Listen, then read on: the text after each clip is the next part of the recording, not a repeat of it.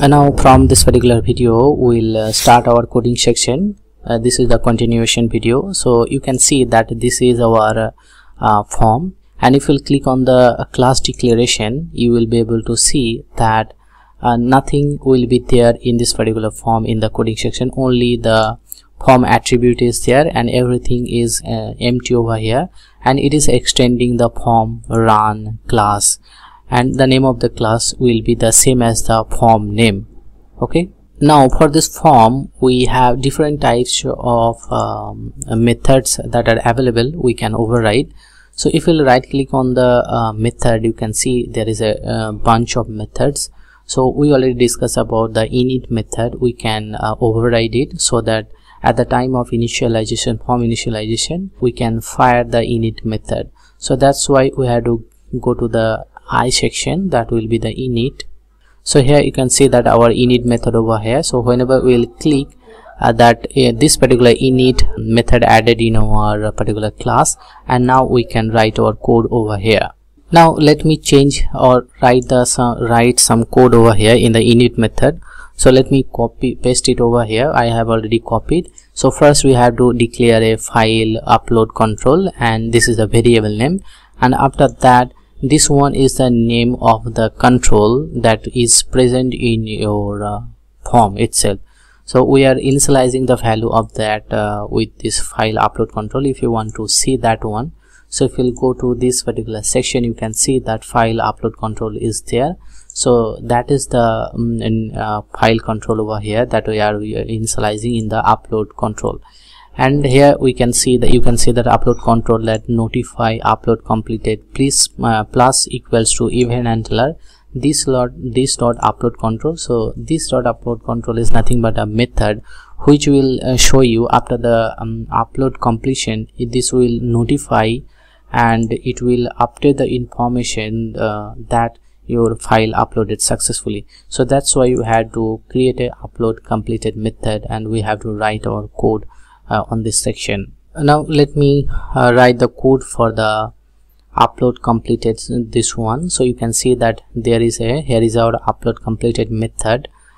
So this particular uploaded completed method, this method is called when the file upload is completed, and it retrieves the result of the upload using the file upload control dot get file upload result. Okay, so using this method it will retrieves the result of the file upload, and if the file upload was successful, then it will return the true value, and it sets the configuration file path to the downloadable URL, and it will open using the file upload result dot open result.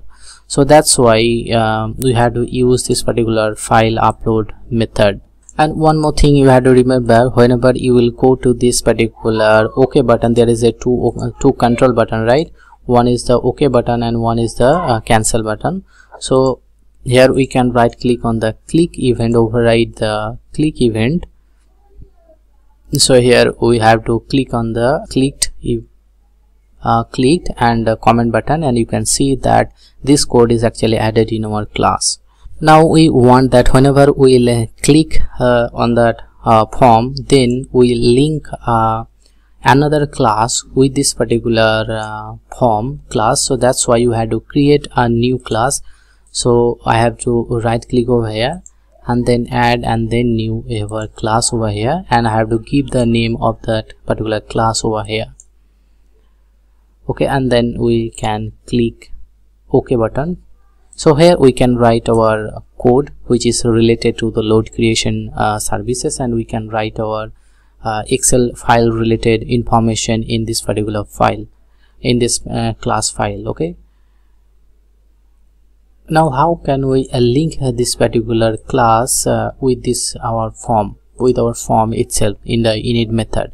So for that we have to instantiate the class itself, and we want that this particular class will have a method process, and we want to call that as well. So it will process all the Excel related functionality.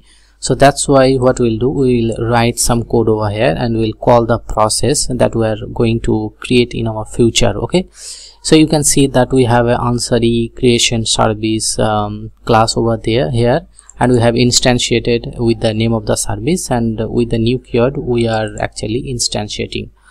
Now with this service we are calling the method that is present in the answering load creation that we have not created yet, but we will create. And now we can send the configuration path, whatever present in the configuration path that we have setting in our upload completed. So it will send the path to this process method, and now we can pass the value of the form control that we have created. Okay, so if we'll go to this particular form, you can see that these are the load ID, number, item number, and the quantity. We can send all this information inside our OK method, and we can pass this information to our process method so that we can send the information to this particular answering load creation service. So you can see that load ID is there, item number is there, quantity is there. So we are passing all the information to the process. Now I hope this particular class actually done. But here we have to remember that whatever the variable we are using here, we have to create the variable name as well. So that's why whatever I have just missed, I have to create the variable for that. So here you can see that we are using the open file, and we are also using the configuration file path, but we have not initialized. So that's why let me go a little bit above over here and let me paste over here 2 lines. So for that we have to use the file path. This one is the data type, and this one is the name or the variable that we are using in our file upload completed. And using the system.io stream, we are using the open file so that we can take the file and open it using the open result method. And now we'll move to our service class, this one, answering load creation service class, and we'll write our code, related code, and I'll discuss about it. Okay, so let me click over the answering load creation, and you can see that this is our class. So we have already written the code. I'll just paste it and I'll explain the code, but if I'll type each and everything over here, it will be a time consuming process. So that's why I'll just paste the code that I have written earlier. So that's why I have just pasted over here.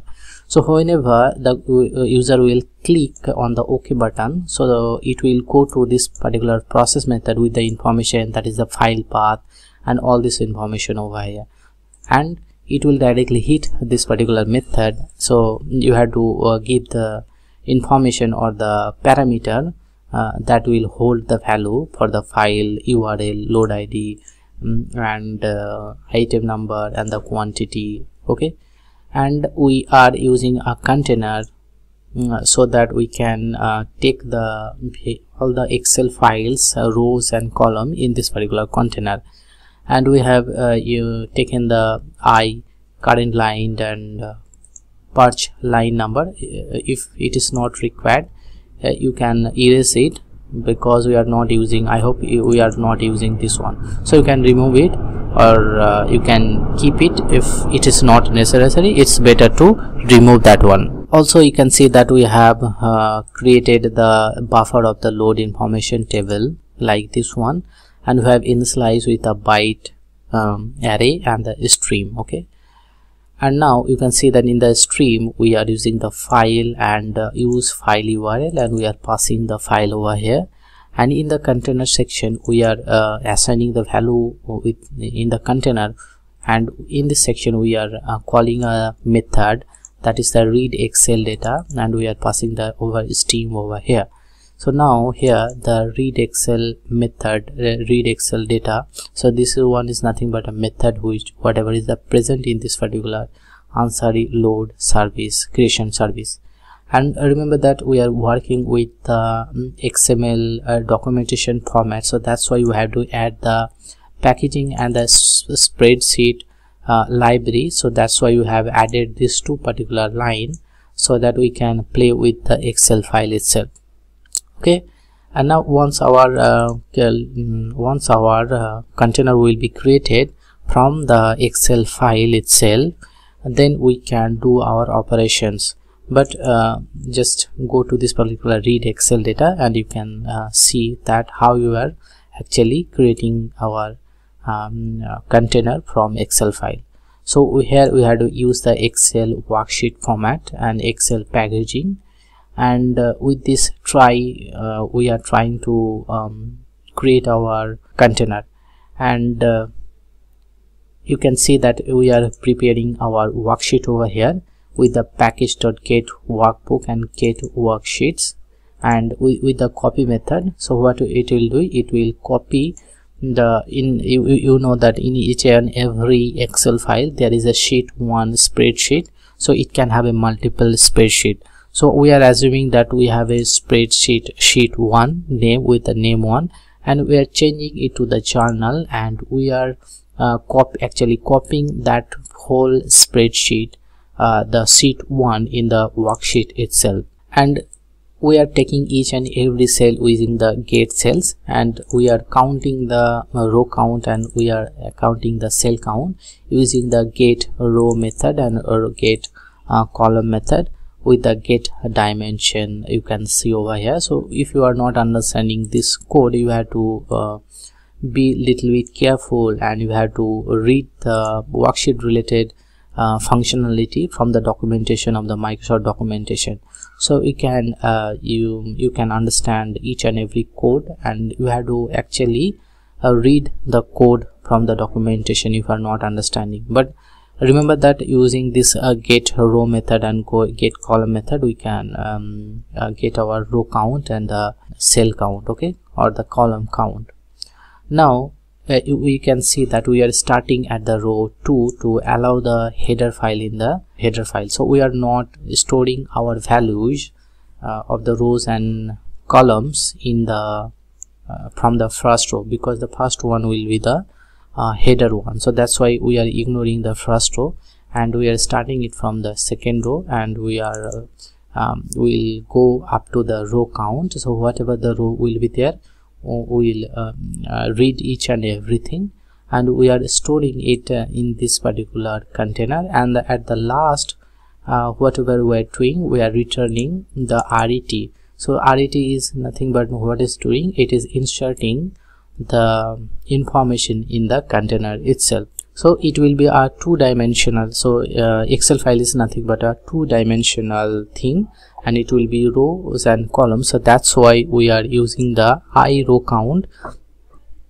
and in the second for loop we are using the cell. So it will go to one row by one row, and then it will move all the information in the single row, and it will move to each column, and it will get its value, and it will try to insert its value in the container one by one. So that's why you can see that any data is the cell get item, and it's getting its item and any data, and it is inserting its value to any data. And if there will be no value, then it will break from the loop itself, and it will increase if it, and if the data will be there, then it will add its value with the con row, and it will actually, if else otherwise it will concatenate with the null value, okay. And if the con row will be there, it will be increasing the I row count, and it is actually initializing the value with the con ins. We know that con ins will insert the value, and here the I is the position, and here is the con row, and here is the con row is there, okay. So if you take the time and if you read the code, it is very much easy. You can do it by yourself very much easily. And then after that, what it will do, it will actually return its value to the caller function. So it will go to this particular line, and will return the container. And with this container, what we are doing, we are actually looping to the container with the con length function. Whatever the length will be there, it will be a two-dimensional container, and we can actually load the value in the first column. It will be having the load ID, and we are actually initializing with the load ID. And if there will be a load ID, if there will be no, and we are also getting the column number, item number with the config. Using the config, if you have not seen our container video, you can see that, otherwise it will be difficult to understand the container functionality. So using the config, we can pick the item from the container, and we have to specify the positions as well. And if there will be load ID which is not equal to null and item ID not equal to null, then we are initializing value in the table itself. So from this particular line, easily you can see that we are clearing the buffer if it is having anything. Then we are initializing the value of the load ID, item ID, and the quantity. So you can also initialize the value over here with the config function. With the config function, we can pick the item 3, that means in the column 3. You can also pass over here, and you can initialize like this one, but you can also do this like this one, so that your line number will be decreased in actual code. And after the initialization, we have to insert in the table, so that's why we have called the insert method, and at the end it will show you that this particular load IC created, load record created. Okay, so I hope now the code is actually you have understood. Maybe I have not done any mistake while explaining the code. And so to understand the code, you have to read the documentation, otherwise your knowledge will be little bit in lack. So that's why always try to read the whatever the code you are not understanding. You just copy that code. You can search in the Google, or you can go to the documentation of the Microsoft, and you can read the information about all this code. Okay, but you have to take the time, and you have to create the patience to understand this code. So now each and everything is ready. Now what we can do, we can execute our code, and we can see the result. So before that, whatever the packages you are using, you have to remember that you have to update the model parameter if you are getting some issue over there, because at least you have to for this particular project, you need to have the application suite in the model parameter. So you can update the model parameter, and you can select your model over here. So I'm working in the fleet management right now, so that's why we are using the fleet management. And here, from here, you can select the application suite if you are getting any issue. So whatever the model actually required for this project, so you have to select that, and you have to click so that you are not getting any kind of issue. Okay, so now let me click over next. So now each and everything is ready. In the next video, I'll compile and build the code, and I'll show you the result. So you already know that what will be the expected result from our beginning of this dialog form creation. So we have already shown the result. Still we'll execute this code, and I'll show you the result again. Okay, so thanks for watching this video. See you in the next one. Till then, take care. Bye bye.